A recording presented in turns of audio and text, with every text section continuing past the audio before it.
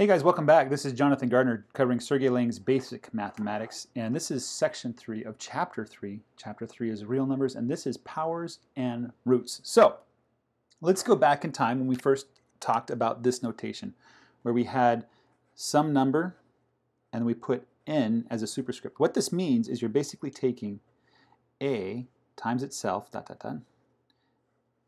n times, okay?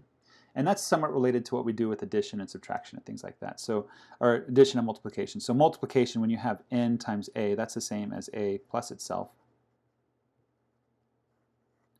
n times, right?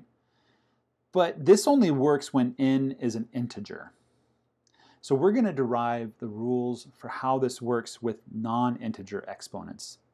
First, we're going to find some more rules. We have this rule a to the m plus n. Well, that's the same as a times a m times, and a times a n times. So that's the same as a to the m plus, a to the m times a to the n. Okay. All right, as before, if m and n are positive integers, that makes sense. Okay. Now, as part of the properties of real numbers, we assume that there exists a unique positive real number r such that r to some nth power, which n is an integer, is equal to some real number for every real number. So every real number has an nth root. I'll write that down. Every real number, is it positive?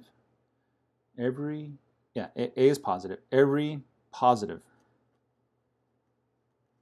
has an nth root.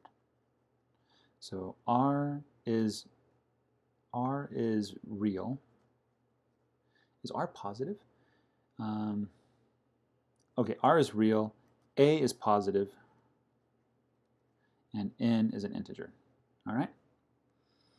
So we call this the nth root.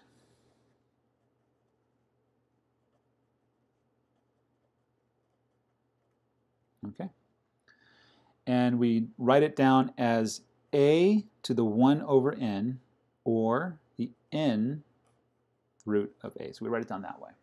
You're already familiar with the square root. If there's no number there, then it's assumed to be the square root. Okay.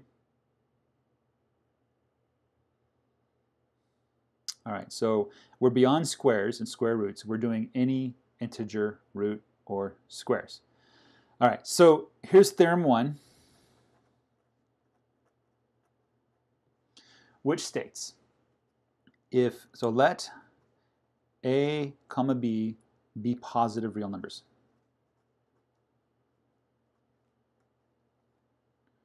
Okay, and this says that a times b to the nth root of a times b, is the same as the nth root of a times the nth root of b.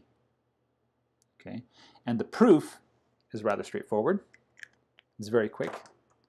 So the proof looks like this.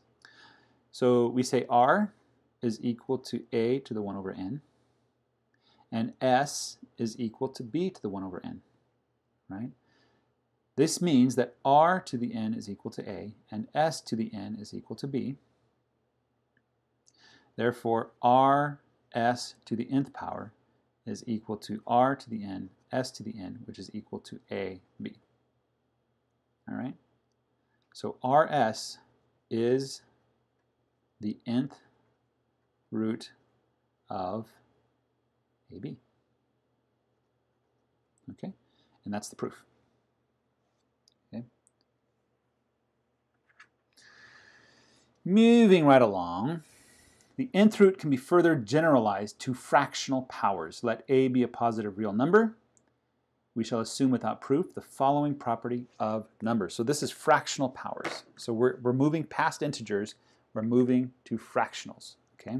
So power 1 rule is for all x, y real, a to the x plus y is equal to a to the x, a to the y. And we're not going to prove this. We're just going to assume it. Okay. And then we have power 2 which says for all rational numbers x and y, all rational, not real, for all rational, not real, x comma y, I'm sorry, did I say they're real? Nope, they're not real. We have a to the x to the y is equal to a to the xy. Okay, and power 3, we have if a, b positive, a, b are positive, then a to the b x is equal to the ax to the bx. And we shall now derive some consequences. Rather than trying to prove these, we're going to take some consequences of these. Let's go. So, first, I love this. What is a to the 0? What does that even mean? Okay, we're going to say a to the 0 is b. And then we notice that a is equal to a to the first power, which is equal to a to the 0 plus 1 power, which is equal to a to the 0 times a to the first power, which is just a to the 0 power times a. Okay? Thus, a is equal to ba. And so b, which is a to the 0, has a special property that when you multiply it, you get back the original number. And what number satisfies that property? Okay, well, let's do this. Let's multiply both sides by a to the minus 1. This is 1, and this is b, and that becomes 1. So 1 is equal to 1 times b. Therefore, a to the 0 is equal to 1 for all real numbers, except 1. Okay, 0 to the 0 is kind of meaningless. There's a contradiction there. We'll find out later. Okay, next we have, what is a negative power? So what does it mean to have a to the minus x? Okay, like before, we're going to say 1 is equal to a to the 0, and that's equal to a to the x plus minus x. So that's a to the x times a to the minus x. Okay. Thus, a to the x times a to the minus x has to equal 1. Therefore, a to the minus x is equal to 1 over a to the x. So we have another rule. All right. Example 3. Let's have an example, actually. I'll use a different color for the example. Blue. Example. So we have x is equal to 3. So a to the minus 3 is equal to 1, a to the 3 to the minus 1 power, because remember you're multiplying minus 1 and 3 together to get minus 3, and that's just equal to 1 over a cubed. So minus 1 means it's just the fraction where you move it to the bottom. So when you have a negative exponent, you move it to downstairs. Okay? So if we had 2 to the minus 4, that's equal to 2 to the 4 to the minus 1, or 1 over 2 to the 4. So we take it and we move it downstairs. All right? So taking a negative exponent is taking the quotient. All right? What about when we have a to, let's say x is equal to some rational m over n. Okay? So m and n are positive, so x is greater than 0. M and n are greater than 0, obviously, because we're in the lowest form, right? So a to the m over n is equal to a to the m to the 1 over n. That's also the same as a to the 1 over n to the m, right? Which we can write as the nth root of a to the m, or the nth root of a to the mth power. Both of those are the same. You might want to memorize these. They're kind of useful. More examples.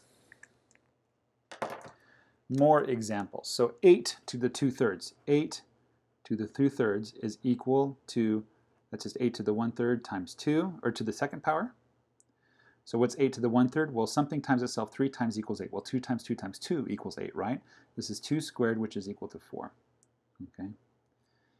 We could have done it the other way around. We could have said this is 8 squared to the 3rd power, which would be 64 to the 3rd power. And what number times itself equals 64 when it's times 3 times? Well, 4 times 4 times 4 is 64, so it's 4. All right, another example. So we have 2, or the square root of 2, to the 3/4 power. Well, that's equal to the square root of 2 to the 1/4 power to the 3rd power, which this is the 2 to the 1/2 to the 1/4 to the 3rd, so it's equal to 2 to the 3/8, okay? Because you multiply all those together. 2 to the 3/8. What about the square root of 2 to the 3rd power? Okay. Well, that is the square root of 2 times the square root of 2 times the square root of 2, which is just 2 root of 2. Right? Or we can just write that, if we wanted to, as 2 cubed to the 1/2, or the square root of 2 cubed. Okay. Next example, we have 25/9. And we are taking that to the 3/2. So that is equal to 25 to the 3/2 over 9 to the 3/2. What does it mean to take 25 to the 1/2 power? That's a square root of 25, which is 5. And 5 to the 3rd, that's 5 times 5 times 5, so this is 125. Well, the square root of 9 is 3. To the 3rd power, it would be 9 times 3 is 27. So that's the answer for that. Okay. Now, there's a little side note. He says, what if we took rational, not rational, but irrational exponents? What does 2 to the root of 2 mean? Okay. Now, we could be using rationals, non-rational, irrational numbers as exponents, and there is a way to do it and make it work. It's not easy, and to tell you the truth, it's not useful. So we're not going to do that as part of this course, but if you're interested in what this means, I'll just say something here. 2 to the square root of 2 to the square root of 2. That's the same as 2 to the 2 power. That's 4. So there's something interesting there, isn't there? All right, so you could figure that out on your own time. Right now, I'm going to talk about homework, give some hints on the homework. Homework is super important. Number 1, express each one of the following in the form 2 to the k, 3 to the m, a to the r, b to the s, where k, m, r, s are integers. This is not unlike a problem that we did earlier, I think in section 3 maybe, or maybe 4, section 4 of chapter 1. But in this case, you know that fractions like 1/8, that's the same as 1/2 times 1/2 times 1/2, or it's 1/2 cubed, or if you think about it, it's 2 to the negative 3 power, okay? So you might get negative exponents. So it doesn't have to be positive, but they do have to be integers. Okay, number 2, what integer is 81 to the 1/4 power equal to? And there's a couple ways you can solve this. One, you can rack your brain and think what number times itself 4 times gives you 81. Or you can say this is the same as 81 to the 1/2 to the 1/2. So it's a square root of 81 and take the square root of that. So what number times itself equals 81? And then what's the square root of that number? Okay. Number 3, what integer is the square root of 2 to the 6th power equal to? And this one, what I would do is I'd say, well, the square root of 2 is 2 to the 1/2. And so it's 2 to the 1/2 times 6. And so it's the 2 to the 6 over 2, and then simplify that, and you'll find the answer. Number 4, is the square root of 2 to the 5th an integer? That's a question that you'll have to answer by expanding it out and seeing if you can put it as an integer, or if there's going to be a factor that's a real number that's not rational and not an integer. Number 5, the same. Is it rational? Is the square root of 2 to the 5th power rational? Is the square root of 2 to the minus 5th power rational? Figure it out. It's fun. Number 6, in each case, the expression is equal to an integer. Which one? Oh boy, number 6 looks like a lot of fun. A lot of fun there. Oh man, already I'm solving. The number D is interesting. 1 to the 5/4. Woo. Okay, express each of the following, number 7. Express each of the following expressions as a simple decimal. As a simple decimal. So if you remember, and this might be a bit of review for you, but if you took multiplying these guys, so multiplying. So if you have 0.3 times, I'm going to use a new notation. 0.3 times 0.3. So what you're going to do is when you multiply this, this is the same as 3/10 times 3/10, which is 9 over 100, which is 0.09. So you have to remember to keep the decimal places when you multiply. Okay, so there's 2 to the right. So you say it's 9, and I go 2 to the right. So it's 0.09. Okay.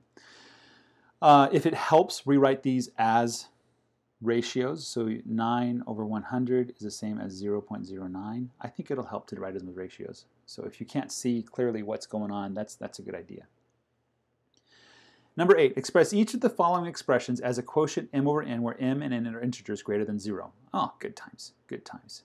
Yeah, more of the same. This should be fun. You should feel like now powers aren't scary anymore, that you can do this, that this is, these aren't really hard rules. We've taken powers and we've broken it down to simple multiplication, simple division, simple addition, you know.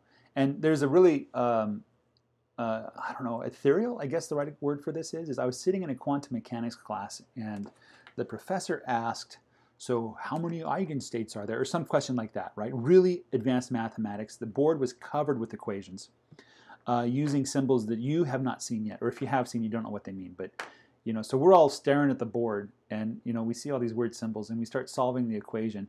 And next thing you know, we're calling out, well, there's 1, there's another 1, and there's a third one, and there's a fourth one. The answer is 4, okay? So we've taken this really complicated math, we've broken it down to simple counting, right? And that was the right answer. 4 was the right answer for whatever the question was. So the professor's like, very good, you know? But that's the amazing thing about math is we take really complicated looking things that look ridiculously complicated. We break it down into simple things, and simple things that even a kindergartner can do, right? So you can ask a kindergartner, what's 4 plus 4? You know, and they could sit there with their fingers and figure it out. Well, what are they really doing? Well, they're taking 8 and dividing it by 2, right? Or they're taking 4 times 2, you know? Or they're taking 2 to the 3rd power, you know? So, and that's amazing. Okay, number 9, solve each of the following equations for x. So these ones, what you're going to do to get you started, let's see if there's one over here. So I'll just take number A. So we have x minus 2 cubed is equal to 5. And so what we're going to do is we're going to take the 1/3 power of both sides. Okay, so this says x minus 2 equals 5 to the 1/3, or the third root of 5. And your solution is not going to be x equals like 9 or something. It's not going to look like that. It's going to look like, you know, 7 plus the 3rd root of 17 or something like that. That's what the solution is going to look like. That is obviously not the solution to this problem, but that's what it's going to look like. You're going to have 2 terms, one that has an irrational part to it and one that is only rational. So that's basically what you're going to do. You have to remember also that for odd powers, so when you have x cubed, that's the same as x times x times x. But for even powers, that's the same as x times x. So when you take x squared is equal to some number, then x can be plus or minus the square root of that number, whatever that number is, okay? But for cubes, you don't have to do plus or minus. It maintains the sign because you always have that last term. You know, for odd powers, you always have that last term, okay? And be careful of possible minus signs when extracting roots. So, you know, if you have a minus sign, move it downstairs. Then you might see better what you need to do. Next section is on inequalities, which is good fun. I hope you guys had fun with this chapter. I hope you feel like you're really, you know, gaining power and strength and ability, and you're doing some fantastically amazing math, and you can really amaze your friend. Okay, so take care. Bye-bye.